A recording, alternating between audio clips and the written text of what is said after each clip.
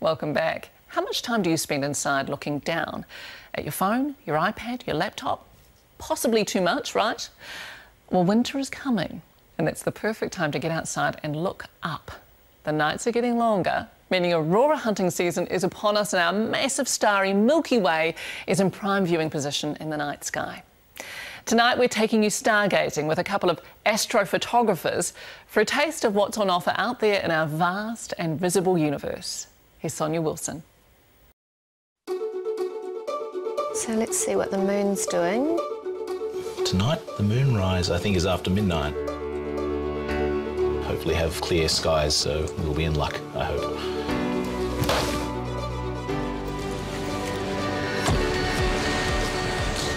We're headed out into the dead of night via the twilight of Wellington's south coast.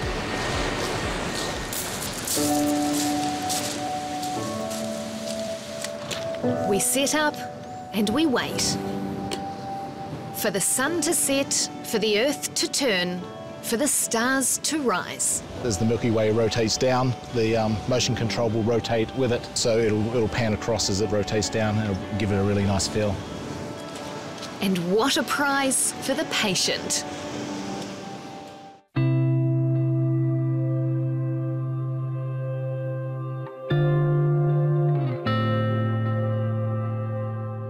Welcome to the truly awe-inspiring world of astrophotographer Mark G.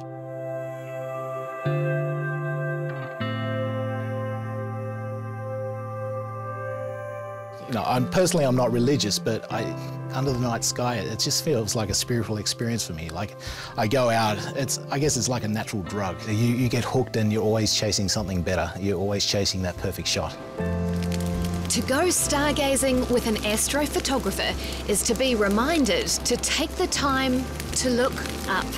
Because even without a camera lens, it's amazing what you can see. So those two little clouds, they look like clouds, but they're not actually clouds. What you're looking at is dwarf galaxies. They're the Magellanic Cloud. And oh, look, can you see that satellite up there? I think that's the, that's the International Space Station. It's coming over right on cue. Look at that. It's incredible when you think of it. Like, here we are on Earth, and we're flying through space at the speed of a bullet. And then there's all these other objects at these amazing vast distances away from us, and they're just right there in front of us in the night sky. It's just mind-boggling, the facts that go along with it. Like the galactic center of our Milky Way is 27,000 light years from Earth. Now that means the light that left the Milky Way's core has taken 27,000 years to get to my camera, for instance. And that's a small distance compared to the rest of the universe. A visual effects artist at Wellington's Weta Digital, astrophotography is just a hobby for Mark G. He's completely self-taught, but he's been winning awards for his work the world over. A popular opinion, it's Mark G.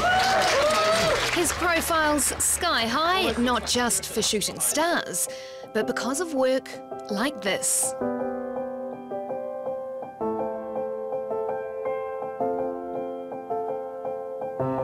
No special effects here. This is a real moon rising in real time over Wellington's Mount Victoria, shot on a massive lens from another ridgeline 2.2 kilometres away. It took a year of trial and error to capture, and it made Mark G an overnight sensation.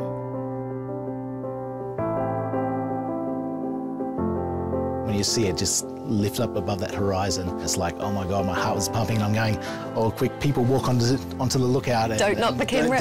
Don't knock the camera. Batteries don't fail me, and everything like that. Right to the end, after I'd gotten the shot, I was really worried about corrupting my memory card and things like that. So yeah, it was a big adrenaline rush, and then I uploaded it to the internet and went to bed, and the next day it just went viral. 6 million views and counting. Astronomers, academics, CNN, everyone came calling. Random strangers even wrote to tell him it had changed their outlook on life. What is it?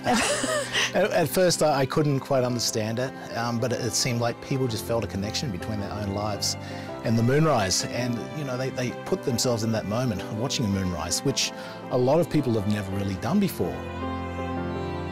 It's just incredible how many people just get so wound up in their everyday lives, you know, with technology and working and everything like that, and don't stop and look up.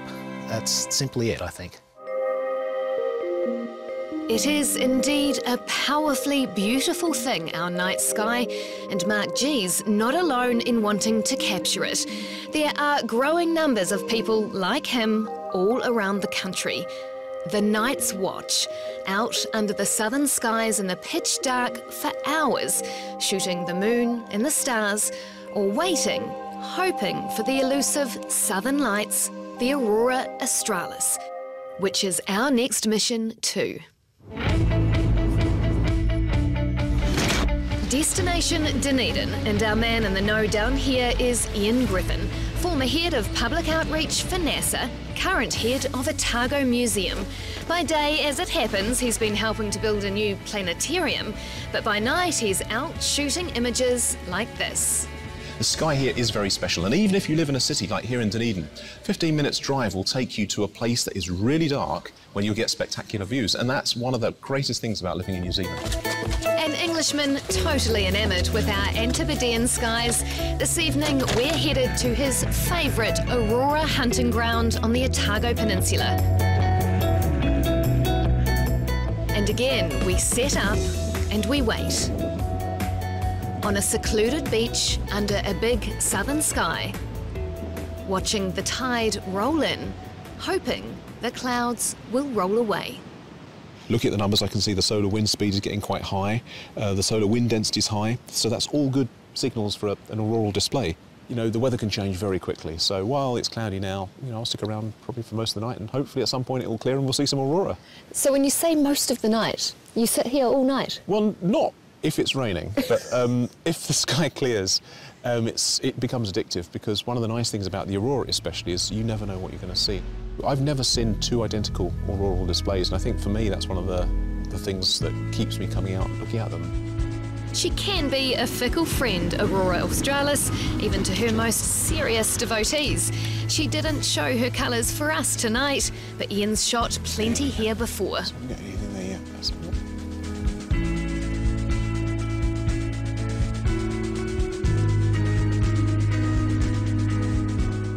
I've only lived in New Zealand for about 3 years, and I've seen the lights on over 70 occasions. And if you do the maths, that's roughly once every 2 weeks.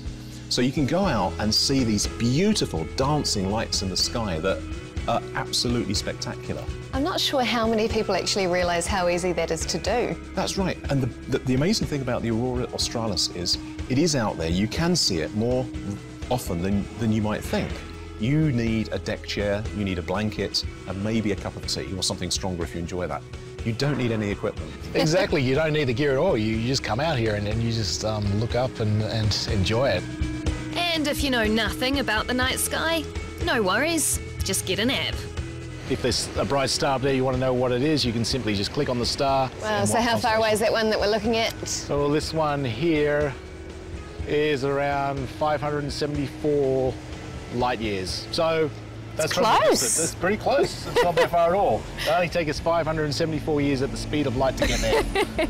Yes, there's a universe of wonder above our heads, and down at ground level, those who stalk our nighttime landscapes are passionate about protecting their view of it, because they say, thanks to light pollution from our ever-expanding cities, our dark skies are disappearing. We are losing the night to city lights. Around 80% of the world's population has never seen the Milky Way with the naked eye, which is pretty staggering, really. You know, the world's becoming, you know, so populated, and light pollution is just preventing, you know, the viewing of the night sky, and we're losing that. What should we be doing about it, do you think? I think we should be smarter with the way we light our cities. To my mind, if we do lose our connection with the night sky, maybe, you know, by building cities with more lights and more light pollution, I think that's a tragedy. A tragedy because sometimes simple pleasures are worth preserving.